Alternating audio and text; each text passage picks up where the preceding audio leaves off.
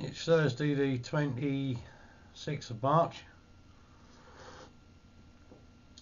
7 PM, and as promised, the results of Tim's quiz number 5.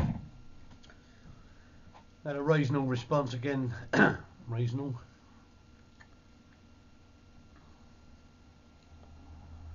Right, hello everybody.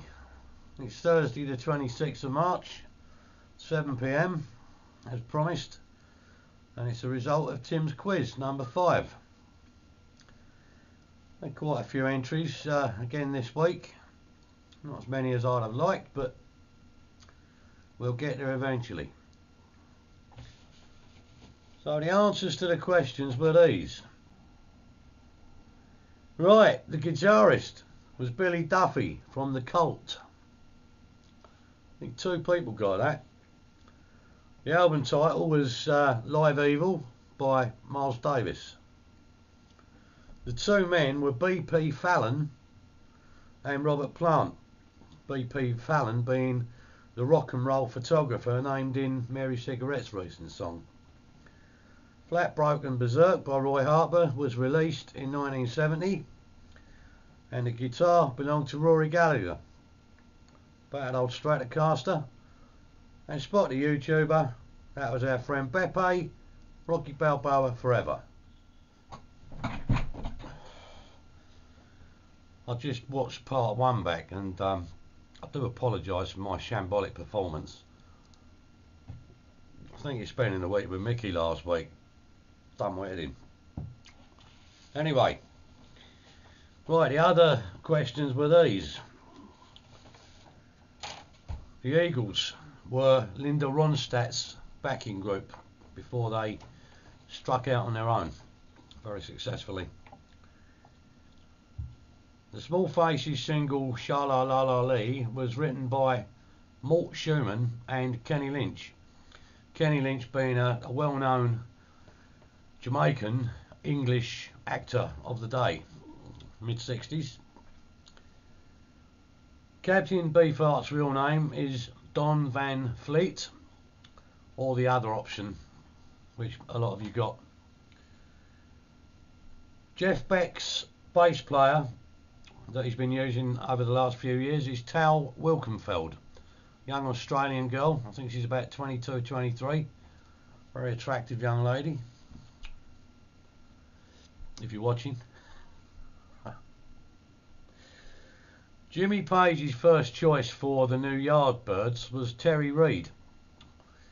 Terry Reid was a recording artist of that era who was highly regarded, and Jimmy Page offered him the gig with the new Yardbirds, but Terry was contracted to an American tour and couldn't fulfill it. So he suggested Robert Plant from the Band of Joy. Judy in Disguise was recorded by John Fred and the Playboy Band in 1968, not 1969. It's my mistake. Do apologise, Mikey. The Chicago guitarist who accidentally shot himself was Terry Kath. Apparently he had a collection of firearms and was fooling around at home, and well, he forgot it was loaded. Don't play with guns, kids. Mott the Hoople's producer at Island Records was Guy Stevens, who later went on to produce The Clash, in particular their big album London Calling. Brian May uses a English sixpence as a plectrum, generally, although I believe he's used other coins on occasions, but generally an old sixpenny piece. The album Fifth Dimension was recorded by the Byrds, not to be confused with the album Fifth Dimension recorded by Fifth Dimension. Byrds is the one I was looking for. Jim Morrison is buried in the Père Lachaise ceremony.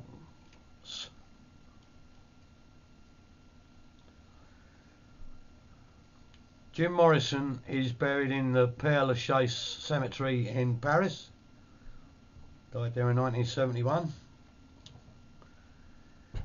And the two members of UFO, the two long-standing members being the singer and the bass player, were Phil Mogg and Pete Way.